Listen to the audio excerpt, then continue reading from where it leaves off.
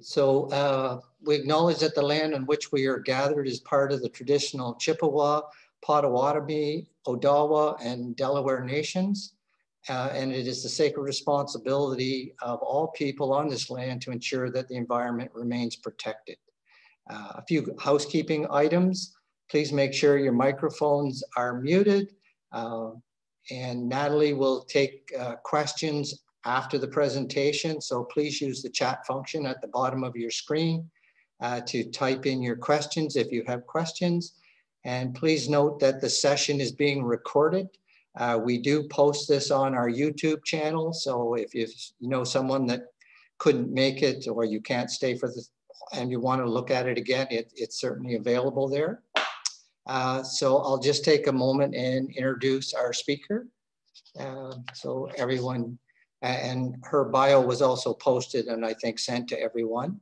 So Natalie Merchant, of course, is our speaker today. And Natalie is a passionate advocate for the sustainability and environmental stewardship. She believes healthy environments are essential to healthy communities.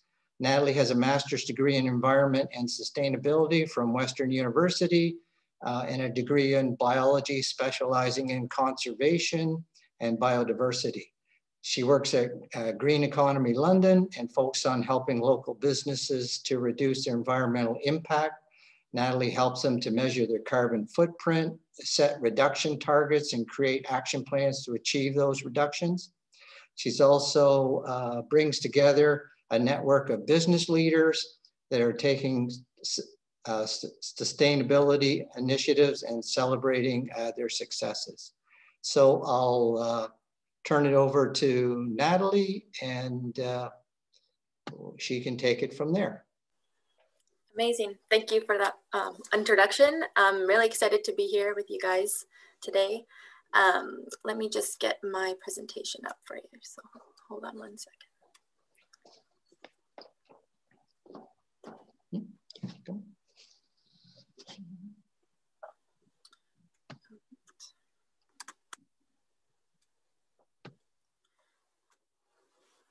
Can we see that? Good. Okay. Great. So today I kind of wanted to talk to you guys about reducing emissions. A lot of my work focuses on the business aspect of that, but I also wanted to look at personal emissions, and it's more relevant now than ever with a lot of people working from home as well. So it kind of fits in with my work as well. So who am I? I just had a great introduction, so I think we kind of covered that, but I am the hub manager at Green Economy London. It is a program that is run through the London Environmental Network. I also have some background in energy auditor training. So I'm a certified energy auditor, and I look at commercial buildings and the energy processes in those buildings, as well as I have my lead green associate. So there is some green building background I have. So what does the London Environmental Network do? We're an environmental nonprofit organization in London that aims to cultivate a more sustainable, healthier city. Our vision is to have London be known as one of the greenest, most resilient cities in Canada. If any of you have been to London, you know that is not true right now, but we are aiming for that. That is our goal, as I'm sure you guys in Sarnia are as well. I'm assuming most of you are from that area. And our mission is to build participation, collaboration, and capacity in our community to co-create positive environmental change. So we currently run 6 programs that are under the Environmental Network, and I run the Green Economy London program. So that one is focusing on supporting businesses and organizations in setting and achieving sustainability targets. But we do host a bunch of other programs that look at connecting other environmental groups together, supporting them. We do a green drinks when COVID was not a thing, and we would get together monthly to socialize and to recognize any type of sustainability initiative going on in the city for that month. We also normally co-host a Go Wild, Grow Wild Expo, which kind of looks at the natural environment, but we had to cancel that in 2020. It did move to an online platform, so there's now an online website that you can look at that focuses on green in your home and that kind of stuff. It's called My Wild Green Home. So if that's something you're interested in, I would recommend checking that out. You can just type in My Wild Green Home and you should be able to find that. So these are just some of the organizations that are in London that are part of our network. And there's over maybe 45 environmental groups that are part of that. So part of what we do is connecting those groups together to bridge the gaps that any of those groups need, so that they're connected together, so no one's overlapping all the things and everyone can get that information from the groups, and we connect volunteers and people to those groups. Whereas my program I focus on is the Green Economy London program, and essentially it is a network of hubs across Canada. Right now there's 7 in Ontario, and one just opened in Edmonton, and one of them is launching in New Brunswick. And it is part of an overarching group called Green Economy Canada. So that is the national nonprofit that essentially all of these hubs run similar programs with the aim to get businesses to start measuring their utilities and their impact, and essentially setting sustainability goals. So we're looking at like carbon, water, waste, stewardship, that kind of thing. Right now we have over 44 businesses in London participating. We launched this program in 2019, May of 2019. So we're just over a year in operation, and we've had to pivot a bit with COVID, where we are doing a lot of virtual programming for these businesses and support. But it seemed to be going well. We've been continuing to sign up new businesses. So there was definitely an appetite in London for businesses to have some type of external sustainability support that they might not necessarily be able to have with their capacity at work. So we're essentially like a remote sustainability office for those businesses. So we look to help them set targets. So we focus on their GHG emissions. So looking at measuring their building emissions, primarily the scope 1 and scope 2, so their heating and electricity footprint, but we also do look at scope 3 emissions. It's kind of more of the commuting, kind of more of the extra emissions that aren't necessarily through like building operations, which has been a very interesting one this year with COVID and the shift for moving from working from the office, commuting every day, to working from home. So essentially all these employees are not commuting anymore. That's a significant decrease in their GHG emissions for scope 3. So we've had actually a bunch of businesses interested in retroactively measuring what their commuting footprint was 2 years ago to what it was over the past year, to see that reduction in, oh, is this something that we should be doing more of going forward when COVID is not as pressing anymore and people can work in the office? Should we have people more working remotely if that's going to help with that scope 3 emission reduction? So it's something that businesses are taking note of, and it's one thing that's been interesting to note throughout the pandemic and working from home, just those shifting of where those GHGs are coming from. We also look at environmental stewardship. So that's looking at the impacts in your community and the environment and more of the natural ecosystems. So we try to get businesses to participate and support projects in the city, whether that be tree planting or looking at supporting a beehive sponsorship or pollinator gardens and stuff like that. So that's kind of more for businesses that don't necessarily have control over their building operations. They might be renting a spot in a building where they can't really control those bigger HVAC projects or do really any changes structurally to their building. So we give them an option to participate in this program through that. We also look at waste. So we're looking at reducing waste primarily, but also diverting waste. So if they're making sure that they have an organic stream and recycling and things like that. And then we also look at water conservation, which is great for not only reducing their water usage, but also that helps with reducing their greenhouse gas emissions as well. When you reduce water, you're reducing the amount of water that's being treated through your city water treatment. That's a lot of chemicals and GHG emissions in the energy processing of that, but also I found with a bunch of our members who are community centers or gyms who have showers and lots of people using their bathrooms and stuff like that, the hot water you use, if you switch out with low flow fixtures, it really does make a difference in the heating of water. And so you're your gas bill basically goes down as well when you are using less hot water. So that is just another area of the water that also fits in with GHG. So just one more last slide on our programming, which is our employee engagement section of our program. So we run a monthly or a yearly month-long employee engagement campaign, which is to try to get employees engaged in the sustainability plans and goals of an organization. Sometimes these sustainability goals are made by like the top down kind of thing, and to really have them work, you really need everybody on board. You need all the stakeholders, so include all of your employees need to participate with building occupancy. You need to have people going along with the energy efficient measures that are being put into your building, or else if people are using too much energy, it's really, you can make a building as efficient as possible, but if people are still wasting energy and so on, it's not as going to be as effective as it would be if people were educated and part of the process of implementing these things. So that's kind of what we try to stress with the Employee Engagement Month.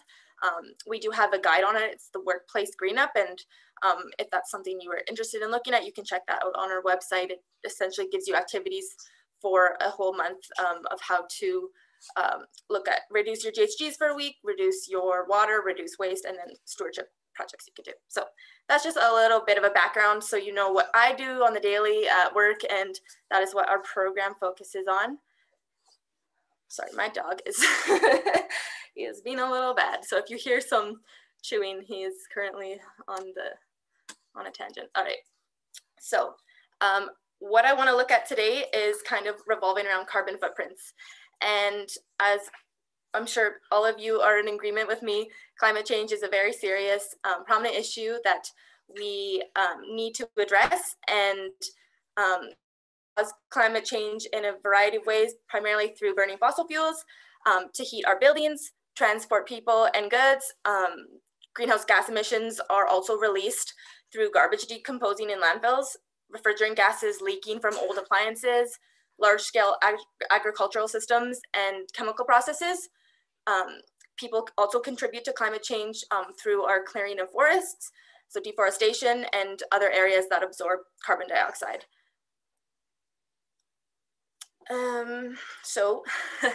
All these greenhouse gases essentially form a heat trapping blanket around the Earth. While this produces warming on a global scale, we mostly experience it as an increase in an extreme weather. So with climate change comes bigger storms, longer droughts, more forest fires, and so on. There are natural factors such as the sun, the Earth's orbit, volcanic activity, but that also impact climate. However, scientists have concluded that the degree and rate of warming we are experiencing today is primarily the result of human activity. So reversing climate change means keeping GHGs from going up into the atmosphere, and we want to draw them back down into carbon sinks like forests. So there's no shortage of solutions to climate change. There are things from electric vehicles to renewable energy to something as simple as composting food scraps. All of those help. The good news is that a lot of the climate-friendly solutions are also good for our health. So that's great. Just for an example, biking rather than driving whenever you can. That, for example, people who bike tend to enjoy their commute more. They feel stronger, healthier. It does save money as well. It also helps keep your city's air cleaner. So it's a win-win solution there. You probably do a lot of things for the environment already, and we're going to kind of go through a lot of those today. We're also going to be measuring our own carbon impact. So I'm going to be going through a live carbon calculator with you guys today, and you guys are all welcome to join me and open up a separate page on your computer if you wish, or do it on the phone, or just watch along with me and do it later on your own. But it is a great tool to kind of realize our own impact and what we can do to reduce our impact and kind of make a difference. So just to go give you some science behind that, what we're talking about here with the emissions. So the Intergovernmental Panel on Climate Change, or IPCC, predicted that we only have 10 years to prevent catastrophic global warming, which is going to require a 45% reduction in carbon dioxide emissions. So also households contribute 45% of Canada's emissions, and that category includes housing emissions, so your natural gas, your electricity, as well as your personal vehicles, so all your gas vehicles. Here in London, I have London's example here for you on the side. You can see on the graph on the right that personal vehicles contribute the most to GHGs in the city, more than housing, commercial buildings, freight transport, local industries, and so on. So most people don't really realize that this, as a result, we underestimate the huge impact that we ourselves have on our everyday choices and overall on climate change. So I just wanted to also highlight this is Canada's overall GHGs broken down by sector. So you can see again, transportation, industry, buildings, electricity, agriculture, waste. They all have significant impacts. And then within all of these, we ourselves contribute to transportation, our places at work, buildings, residential takes up most of that. Electricity, residential is a huge part in electricity, agriculture, so the food we eat and so on. So that kind of just gives you a little visual of how it's broken down throughout Canada. And I'm going to go through a little bit of a localized case study. Well, for me anyways, it is looking at London. But so London's population is about 400,000. And so the amount of cars we have in London is about 286,000. Home and water heating, so there are 175,000 private houses, private dwellings, as well as for waste, there's about $600 a year spent in wasted food per household in London. So it's a significant number. I'm just gonna quickly show you some of the GHG emissions and the targets that were set for London. So we have, London basically has set 3 targets. So by 2020, they wanted to reduce 15% of their 1990 levels. And then by 2030, they want to reduce 37%. And then by 2050, they want to reduce 80% of their emissions. Now, I know they already met their 15% reduction goal for 2020. I believe it was close to 20% reduction by then. So they did exceed that one, but there is some blips on the chart there. So there are circumstances that will change the normal amount of emissions being held. So you can see in 2008, when the stock market crashed, there were less emissions, people were doing less things. And that was just kind of less economy, some stuff like that. And then you can see also the blip at the end there in red from 2018. So extra cold or extra hot summers or extra cold winters, really hot summers can affect the amount of energy we're using to heat and cool our houses and buildings. So that can have a significant impact on the energy we're using per that year. So you can see that's kind of why there was a weird blip at the end there. But overall, they have been reducing emissions, and they do have a new net zero goal of net zero for 2050. But a lot of this is due to Ontario's electricity grid getting cleaner. So I don't know how familiar you guys are with Ontario's electricity generation, but I'm going to go through a little bit about where our electricity comes from and why it's a lot cleaner than it used to be. So essentially, we did close all of the coal-powered plants in Ontario, which made the entire electrical grid cleaner. Ontario is actually one of the cleanest grids in the world, if you believe that, as long as you're okay with nuclear energy, which is another topic on its own, and we're not really going to get into nuclear energy, but nuclear energy is considered a clean energy in terms of GHG emissions. So a kind of interesting point I wanted to make about that is also, so for smog alerts, I don't know if you guys have ever had one in the past, but so a single smog alert was for Southern Ontario, was the only one in the entire province for that year, and it only lasted about 2 hours, and that was in 2019. There have been no smog advisories since 2012 in London, but back in 2002, we had 60 smog alert days that year. The coal plants were mostly phased out by 2010, or their production was reduced, and then by 2014, they were all shut down. So at their peak, when all were operating, the provincial's coal plants accounted for about 25% of the province's electricity. So now that those have phased out, we're noticing obviously less smog, so cleaner air, and by far a much cleaner grid in terms of GHG emissions. Although our emissions are set to increase through electricity productions since Ford government came into place, as they canceled a bunch of extensive green energy projects like windmills and electrical. And there will be more natural gas going into the grid. So we will see the impact that has on the energy grid being less cleaner. But for now, electricity is actually a very clean energy source compared to natural gas. So if you do see some people are switching to electric heaters, they're trying to electrify their homes or buildings because it is coming from a cleaner source than natural gas. That is why you see a lot of push for electrification right now. So this is just kind of, again, looking at London's business emissions. I just want to highlight like the top 3 emitters were construction, accommodation, and food services, as well as retail, which isn't that exciting. I just kind of wanted to highlight here the breakdown of emissions by activity. So again, for the businesses, building energy is usually number 1 in their emissions, and then transportation is number 2, and then again waste, and then electricity is just a small slice there because of our electricity grid. That's why we want, so that building energy, it's such a huge sector there. We want to make more of that energy coming from electricity rather than natural gas to reduce that quadrant. That makes sense. And again, this is was just looking at Ontario's energy from electricity. So if you were curious to see the breakdown of what Ontario's electricity was, about 90% of electricity in Ontario is produced from zero carbon emitting sources. So we have 60% from nuclear, 22 or 26 from hydro, 7% from wind, and 5% from solar. And then the small other category is from biomass, geothermal, and petroleum. So small chunk there, but as you can see, we do rely a lot on nuclear for our clean energy. Yes. All right, so how can we best mitigate those kind of emissions? Well, the fastest, most effective way to reduce our impact is to divest from fossil fuels.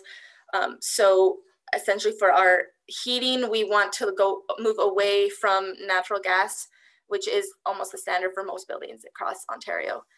So we want to look at switching to renewable sources such as geothermal, solar, or air source heat pumps. We want to reduce emissions from travel because that's also a big category as well.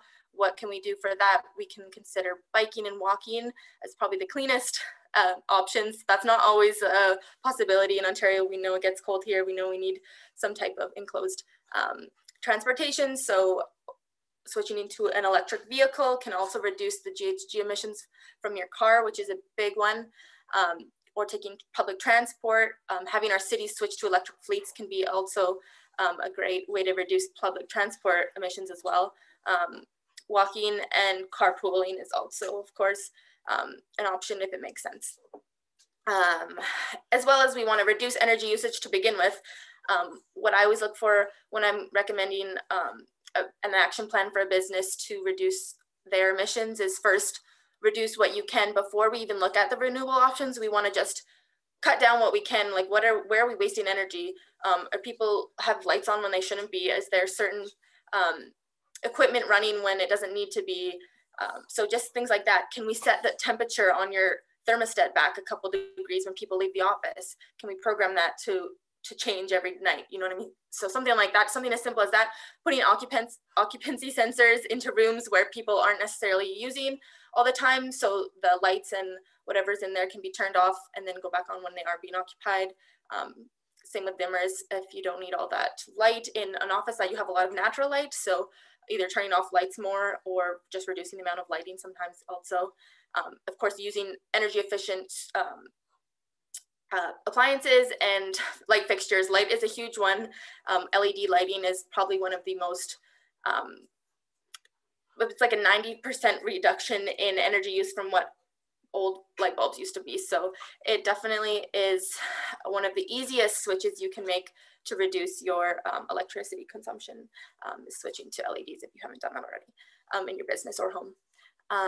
You can also consider the reduction in methane from properly disposing organic waste. So when you throw out your organic waste into the the garbage and it gets sent to the landfill. Essentially that will produce methane and it will be released as if you, sorry, my dog, stop it. As opposed to if you had a composting system. I don't know if you guys have a green bin program in Sarnia area, but we don't have one in London yet. It's supposed to be starting in a couple of years, but so we're stuck with composting in our backyard, which is great, even better, less emissions from the collecting truck. But yeah, we try to do what we can to decompose those organic wastes in a better way than sending it to the landfill, as well as what I touched on earlier about conserving water with low flow fixtures and then water catchment strategies. Some other ways we can look to seek cleaner investments or consider switching banking services. So do you know if your bank is investing a lot in fossil fuels? You can make a point by switching banks to one that doesn't have necessarily a huge fossil fuel portfolio within their investments. You can report on and budget your emissions and expect the same of others. So that's more business related, but you can also take account for what your own emissions are at home. Change the conversation and make sustainability the new business as usual. Are you having these kind of conversations with your family and your friends, your coworkers, something like that? Teaching your kids about it. You can also offset your impact by engaging with local tree planting or conservation groups, or certified carbon offset purchases. A common one is Bullfrog Energy. A lot of businesses have been using it to offset electricity and natural gas usage at businesses, but you can also do that at your home as well. There's other environmental friendly considerations, so cleaning products, something like that, reducing your plastic and single-use items, and then looking at your food choices and where you're sourcing them from, and those kind of things. So why do we want to measure your footprint? Why is it important? Well, first, you can't manage what you don't measure. You want to know where you're starting off, so you kind of have a starting point to see where you fall. And you want to keep track of how you're doing. Are you reducing? Are you making improvements? And then you do want to celebrate the successes. I find with businesses, it's really encouraging when they're trying to make all these changes. They're seeing their reduction in their environmental footprint. They're seeing that they're reducing their emissions, and then we like to celebrate that, and it does kind of encourage them to keep going. And the same with our personal lives. I think that it just translates perfectly. So most of our daily choices come from behaviors that we're hardly aware of. They're habits that we've developed gradually over time, and we don't really think much about them. Consider a time you wanted to change something important. Maybe it was your doctor wanting you to improve your health by managing your blood pressure, or your financial advisor suggesting to reduce your debt load for greater security in leaner times. Having a clear measurement of your current blood pressure or debt load is probably the first step you want, right? So you want to measure your footprint to help you understand where it's coming from, what areas are contributing to that footprint, which is essentially what I'm gonna get to. So like looking at, does a long distance flight, your trip to Florida, does that have a bigger impact than your year-round heating of your home? Where can you reduce in your own personal life to make a difference if that's what you're trying to do? So we're gonna run through a carbon calculator in a second to kind of give you a tool to like look at where you're currently have it. And I just put a picture of a Fitbit on there. I don't know if any of you guys have any step trackers or of an Apple Watch or something like that, but I know for me, ever since I got mine, I am walking more, I'm exercising more as I am keeping track and tracking it. So that's kind of another thing to just solidify why it's can be really beneficial to track this kind of stuff, to look at it, to measure it, and to just talk about it. So essentially, what I want to do next is go through this calculator. So sometimes it can be really overwhelming to try to measure your footprint on your own. Looking at the emission sources is difficult because emission factors vary a lot depending on your region, the electrical grid where you're from, or if you're a city dweller or rural in a rural area. So this tool is really great because it factors all that for you. It hides all of the complex modeling, and you don't have to actually go through any of that. It's pretty simple. There's a simplistic test we'll go through first, and then I encourage you guys on your own time to go through and do the kind of next steps of it. So you can put in your energy bills. So if you have an online account from your natural gas provider and your hydro, I would recommend going to those accounts and adding those numbers in there for like your monthly usage. You can do that. We're not going to do that part of the calculator today, but that will give you a more clear image of like the footprint. And it usually will, your footprint will lower if you do the specifics, because it is generalized through the like the simple, quicker one that we're just going to go through right now. But then when you take the further steps, it's like continue. I'll show you how to do that, but it is right there. So I'm going to open up this page. So if you guys want to follow along and do it yourselves, you're going to want to go to www.projectneutral.org. It's right there on the screen there. So I'm going to stop sharing this and I'm going to open up a new page here for you guys.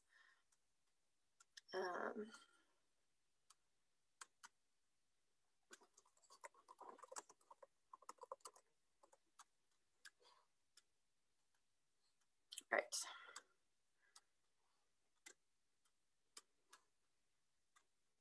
Here we are. So you're going to see something like this on your page. And we are going to want to get started. Oh, I have my old one. I'm going to register for a new one to go through the process with you. So here we go. I'm just going to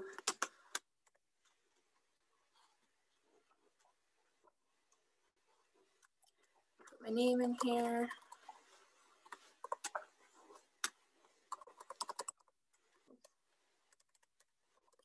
Ask for your email just in case you get locked out of your account. You can request a password, but if you don't.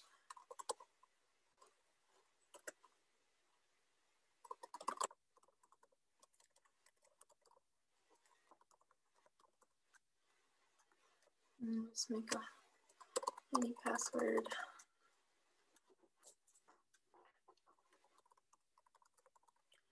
All right. So you should see a page like this. Welcome to Project Neutral. They're going to ask us a couple of questions to get a snapshot of our carbon footprint. And remember, I'm just doing the generalized one, and then I'm going to talk about like the other steps you can take afterwards. So where do you live? I'm assuming most of you are going to be around Sarnia, so you'll probably want to put in elsewhere in Ontario, and then it's just going to ask you the name of your city and your postal code. I'm going to put London in because that's where I am right now. It gives me a specific neighborhood. I think it'll just ask you for your postal code if you put in elsewhere in Ontario. And I live near, All right, so getting started. That's just going to generalize. It's going to help to specify your footprint, just the area where you live, and that's essentially where it is. So I live by myself, so there's just one. I have no children in my home, so 0. And we are going to, I live in an apartment. How many bedrooms does it have?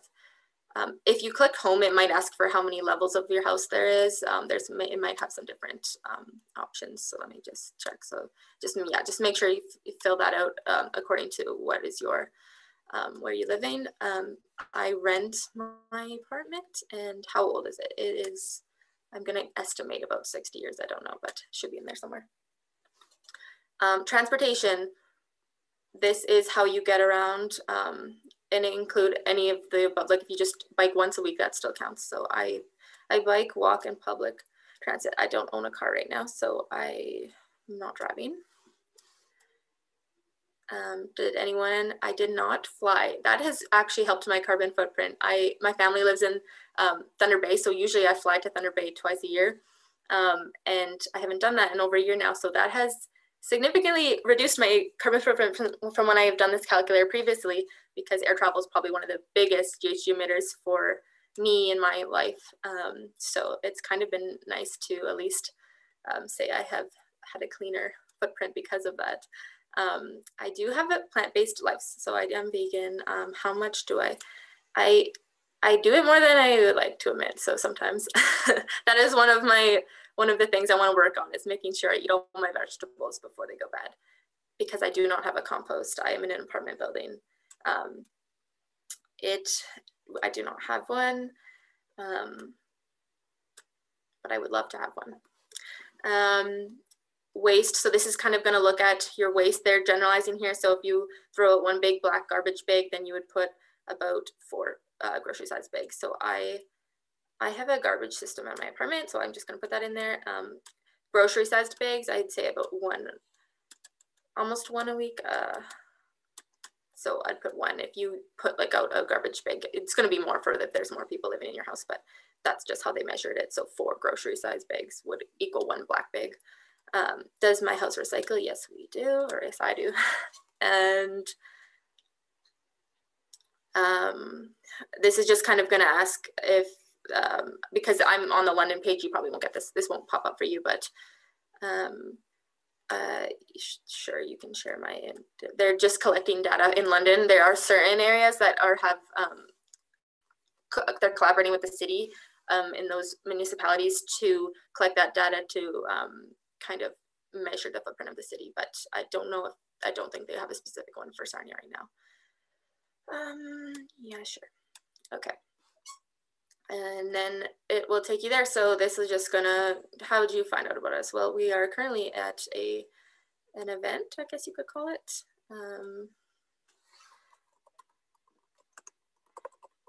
I'll just put that, and then I don't think I need to fill it out.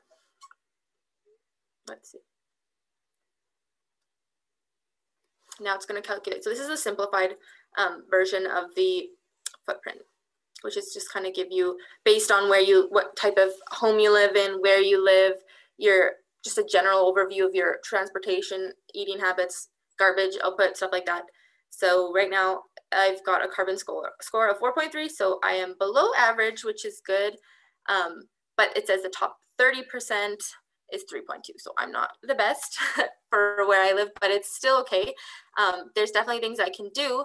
And this calculator will kind of show you the areas where you are like most impacted in.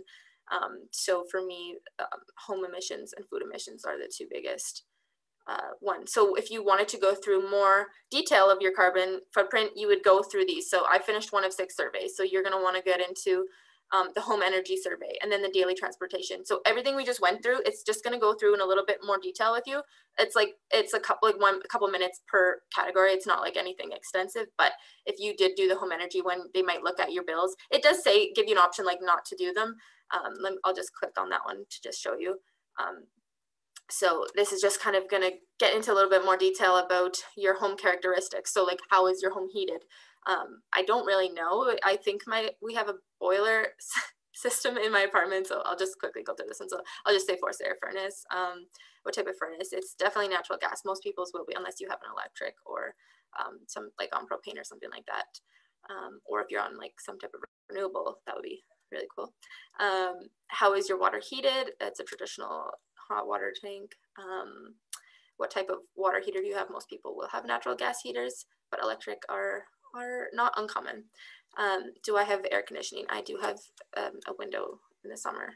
So just kind of questions like that. They're just gonna help to specify like where your emissions are coming from.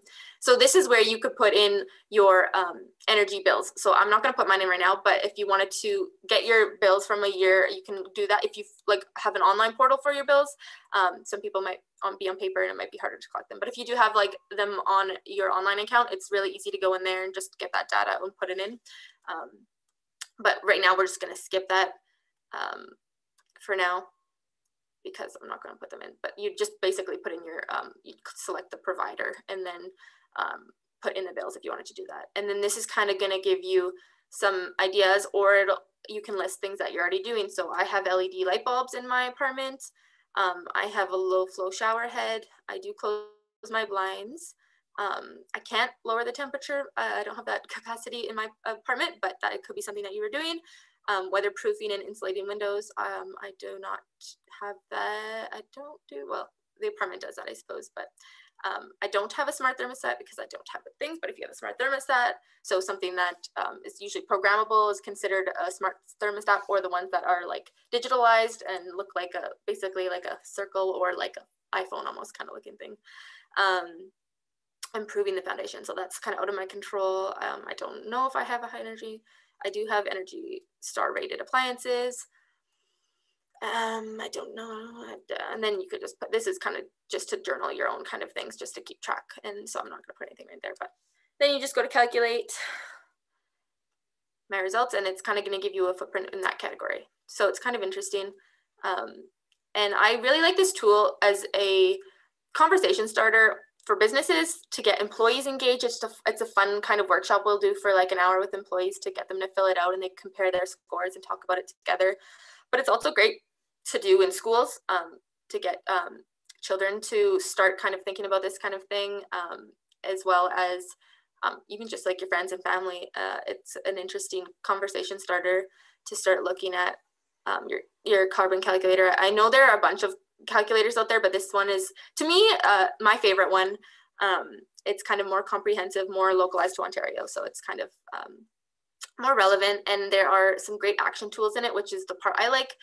So you're like action journal, and you can kind of, it's easier to select actions that you're doing and also give you ideas of the ones you're not doing. So my carbon score was 5.8. Again, I'm above average, but below the top 30%. So I got work to do in terms of that, and it will go through here. So like if I wanted to look at the take action category for home energy emissions, so I'm going to look at here. And then these are the kind of actions we kind of went through, like what aren't I doing? Or in the future, if I purchase a home, what do I want to be able to do? When am I going to take this action? These are kind of just commitments you're making to yourself.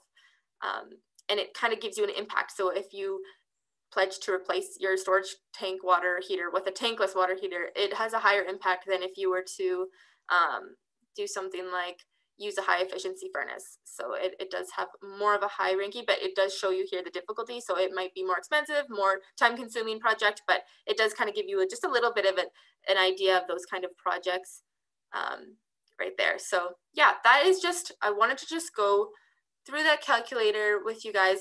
And so then before I stop the calculator, I will just say you can keep going through all these. So you can keep going through daily transportation, travel, food waste to give you a more comprehensive footprint. I highly encourage to do all of the surveys and going through and making action plans for them. It is kind of fun, and it is a great way to just kind of keep yourself accountable, also to kind of discuss what you're doing with your household and stuff like that. So this is the page you kind of want to look at, what you're doing, what are you pledging, fun things to share on social media as well, or on Facebook or something like that. As well, there's also a community aspect. So groups can join a group. So if you're, or you can create a group. So that is a function that's going to be coming soon, I believe. I have collaborated with one of the directors of this program, of this nonprofit, and they're, I think, launching the group aspect of this type of calculator in the fall, I believe.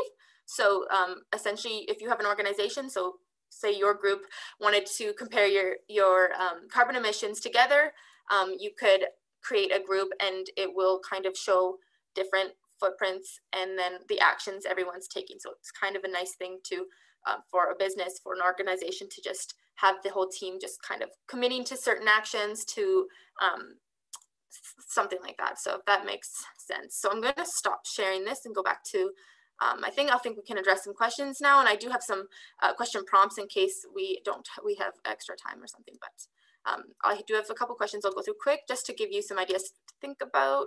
Hold on, how do I get back?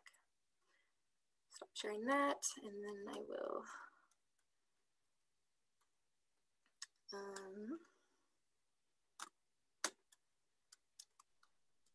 share screen here and portion of the screen. All right, so these are just kind of prompt questions. I'm quickly just gonna get you to think about, and I'm gonna look at what we have in the chat for questions first. But one thing to think about, if you've done this with me or if you're going to do it later, are you surprised by your carbon footprint? Think about the areas that had the highest impact and maybe reflect on why that is and what are the actions you could do to reduce that. Similarly, how are you going to reduce it? Are there structural barriers preventing you from reducing, and like what are they?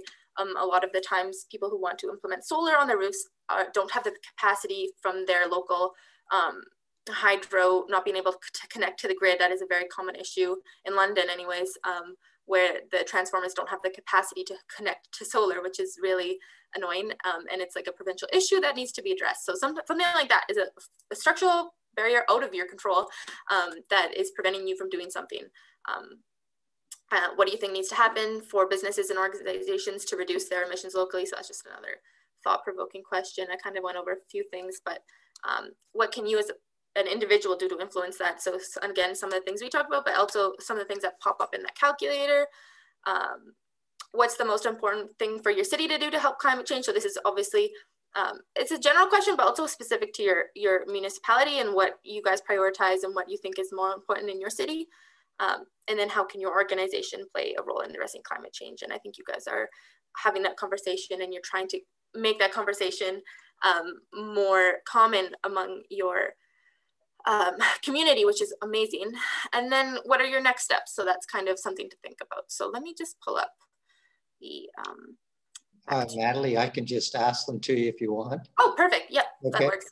All right. So one of the questions is, how does your organization differ from the LEED certification? Yep. LEED is essentially only for green buildings. So it basically scores your building depending on what projects and what measures you've implemented into a building to make it energy efficient and overall sustainable. We kind of look at the whole holistic picture of what your business is doing. So not just the performance of your building, but also the actions you take in your community, your overall footprint. We kind of look at the actual emissions. LEED doesn't really look at your yearly emissions after that. They kind of build a building to make it efficient, but then don't really necessarily focus on like your reduction every year. And we are kind of trying to get those businesses to reduce over a 10-year period for their target to go from 80 tons a year of emissions to 5 tons a year. So they want to do it like a 90% reduction.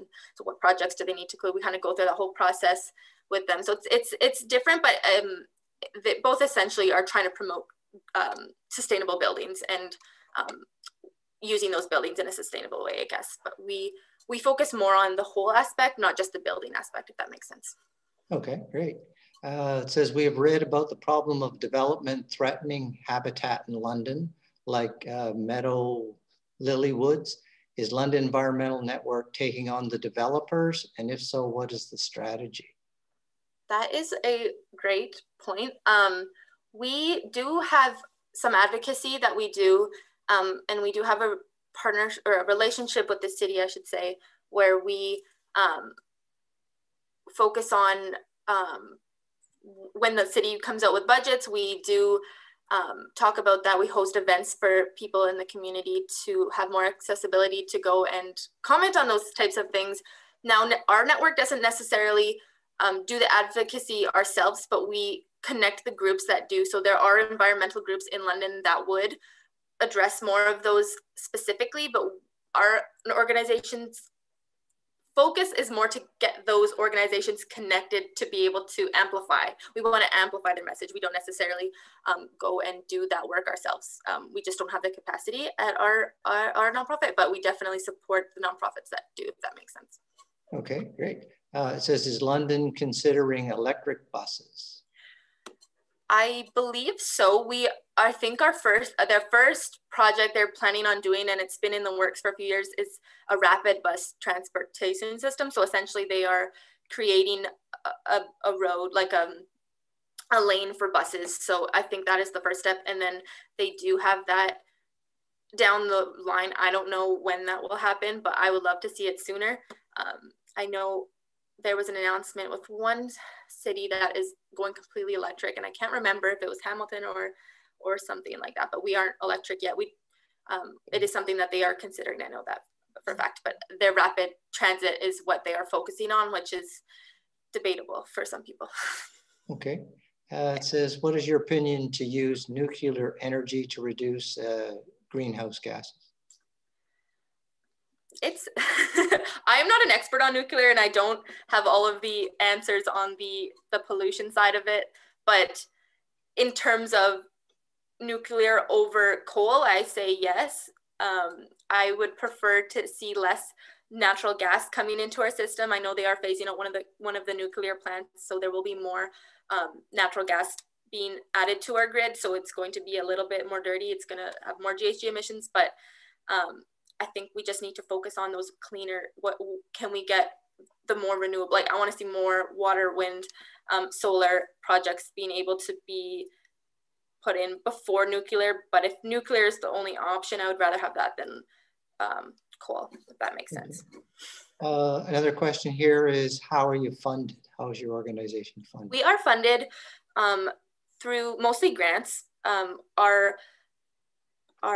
We do get a bit of money from the our municipal government, provincial government, or I don't know if we have any provincial government grants right now, but the federal government, and we do have local organizations that fund us. We did just become a registered charity last week, so that will be something that will help fund us through donations. And we do have sponsors. So our Green Economy London program, our businesses do join with a membership fee.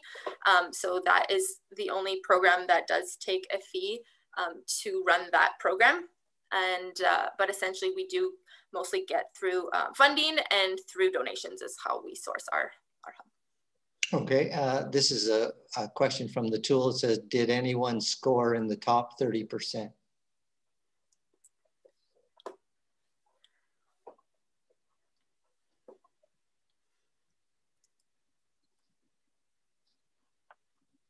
I don't know if you heard me or not, or. That's it, going towards everyone participating. Whoever filled out the calculator, did anyone get in the top 30%? And it's a great conversation to have within your group later on too, when everyone does have the chance to go through it. It would be a nice discussion thread to start sharing your footprints with people. And again, that community group part of that calculator will be launching live soon. So it is something to circle back on. If that's something you're interested, I can send you the details when that goes live. But okay. It says, if a city doesn't have a citywide composting, are there composters that work for, say, condo buildings or large businesses? There are options for large businesses in certain cities, like a lot. I know in London we do. We don't have residential green bin program, but we do have some of our waste collectors will collect compost. This is terrible, but London has 2 of the largest organic composting facilities in Canada. Like, it processes basically all of Toronto's green bin, but us in London don't have access from the city to put it there. So that is frustrating, but we're supposed to get one in 2023. That is in their plan. But I am just learning that there are options for, if you're in a condo, if you don't necessarily have a backyard, you can there are composts you can put on a balcony or outside. They can get a little bit messy. There are vermicomposting units that you can get, which essentially uses worms to compost them, and they're not that big. Again, you'd have to upkeep them, and if you have a car, that would be good to help transport that fertilizer, basically, that's going to be made every year out of it, to put into someone's yard or into a forest somewhere. But there are options. It's more work, but if there's a will, there's a way for those kind of things, for sure. Okay. It says, does your tool look at home and yard activities and how much stuff you consume? Example, highly manicured lawns, leaf blowers, pools, frequent alterations. Those are excellent points.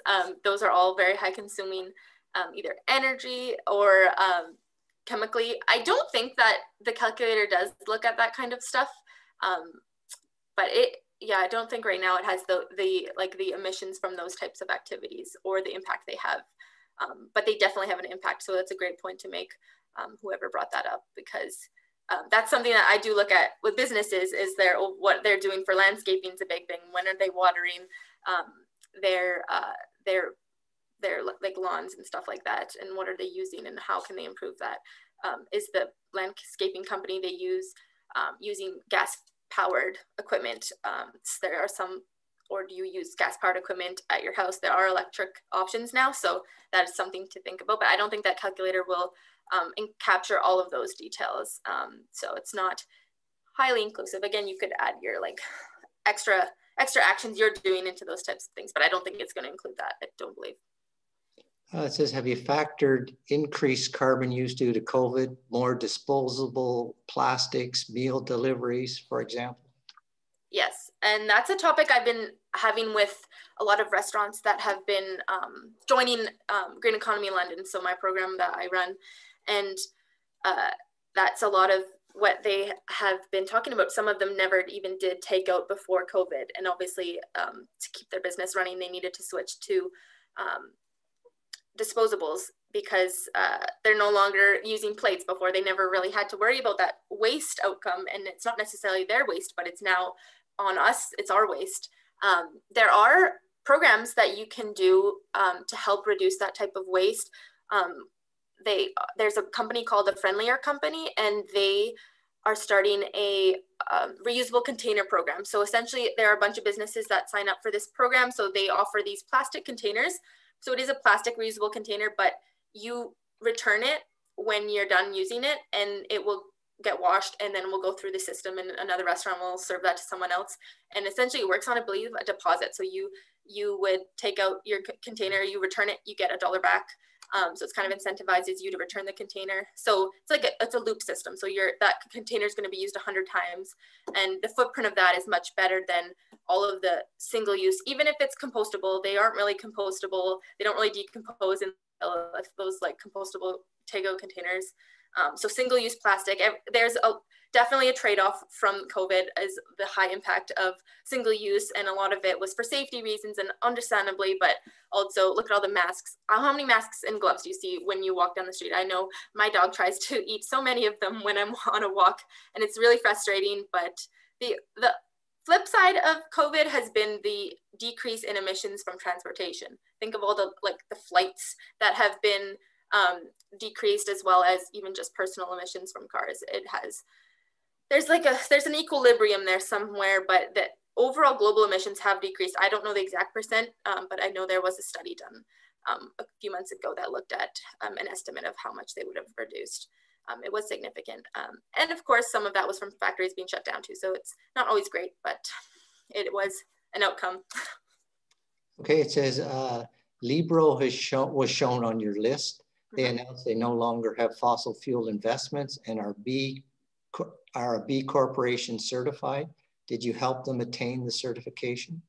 They actually had gotten their certification during the year that we were talking to them, so that we did not help with that, but we will be measuring their footprint yearly now going on. So that to maintain a B Corp, you need to report your emissions yearly. So that's now what they've hired us to do.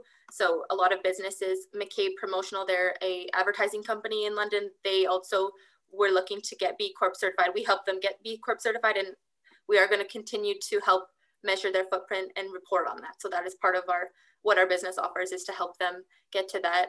I don't know if any of you guys are familiar with the plant nursery Humans. They are a big strawberry and plant greenhouse right outside of London, and they just installed a major solar panel installation. We did help with that, helping them find a contractor and getting some funding to support that project. So that's one of my favorite projects that's been done this year, because they did a big social media campaign to kind of share their environmental sustainability, and Humans is a really popular business in London. So that was a kind of a great story that I really enjoyed. So I don't know if anyone saw that or have been there, but they're really committed to sustainability, and it's great to see local organizations sharing their story, because sometimes these businesses are doing great things, but they're not necessarily don't know how to share that story. So that's part of what we do too, is helping people share their sustainability successes to inspire other people to do them too. Great. It says, with more of a focus on preventing climate change, are jobs in the environmental sector in high demand right now? Absolutely. I just had a meeting today. Actually, we are going to be presenting a Green Jobs Fair in June, I believe. with different aspects in the environmental sector. But for corporations alone, so big corporations, almost every corporation now has a sustainability office or a person in charge of sustainability reporting on what the footprint of that organization is.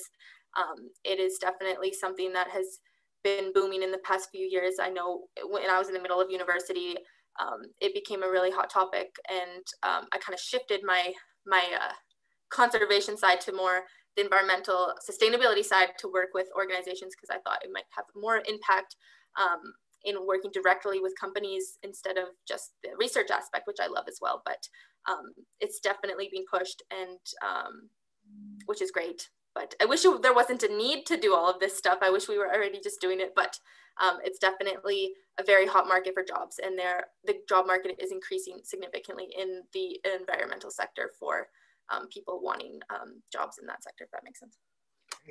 It says, what would you say has been the biggest success story to date, and what can we learn from that experience?